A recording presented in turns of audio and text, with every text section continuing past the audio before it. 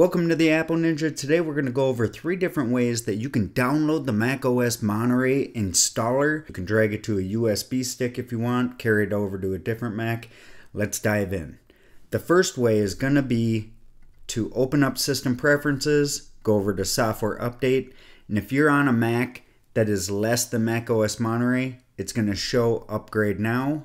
You can click Upgrade Now, or we can go into the App Store, type in macOS Monterey,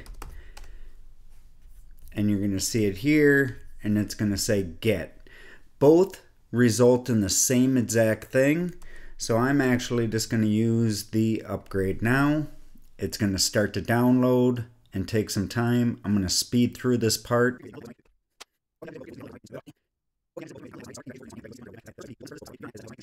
It's going to automatically pop up and be ready to install. If I wanted to install it on this device, I can just click continue, or I can move that file to another drive, bring it over to another computer, and run it from there. The third way of getting macOS Monterey is by opening up a web browser, typing in the URL right here. I have it down in the description. Just click return.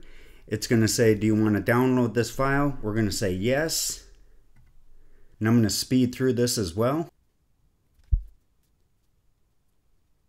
Alright, so that was way quicker than the App Store or Software Update. We can just click this little magnifying glass. It's going to bring us right to it.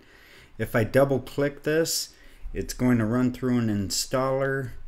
Click Install. Enter your password.